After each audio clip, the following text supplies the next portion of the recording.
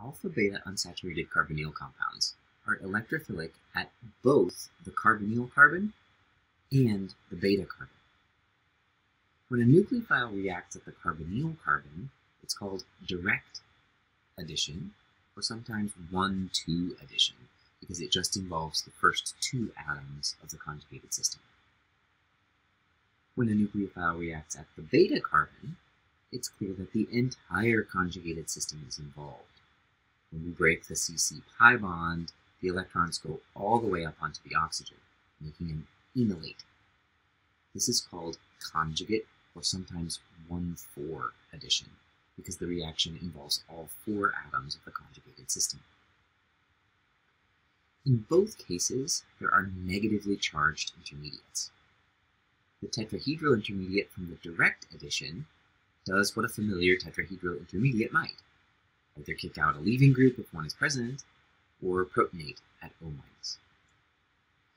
The intermediate of conjugate addition, an enolate, is itself a conjugated system of 3 p orbitals.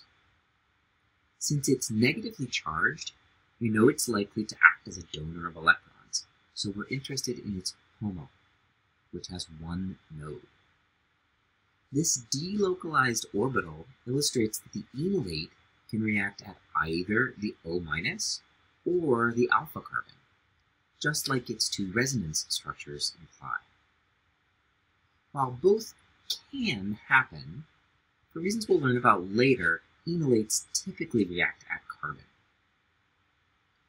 These 2 possible reaction pathways fit the pattern of kinetic versus thermodynamic control. Direct addition is usually the fastest pathway because the carbonyl carbon has a relatively large partial positive charge, and nucleophiles are initially attracted to that site. But if the nucleophile is also a decent leaving group, that step is fairly reversible.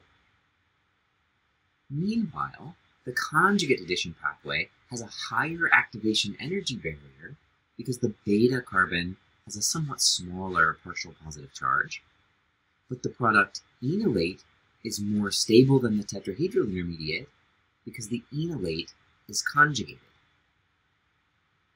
There are many factors that influence whether direct or conjugate addition predominates in a given circumstance. It depends on the specific structures of the substrate, the nucleophile, and the reaction conditions. In some circumstances, we can control the outcome simply by controlling the temperature and the duration of the reaction. This is often the case when the nucleophile is cyanide or an amine. In other circumstances, we almost always get mixtures of products, no matter how we modify the reaction conditions.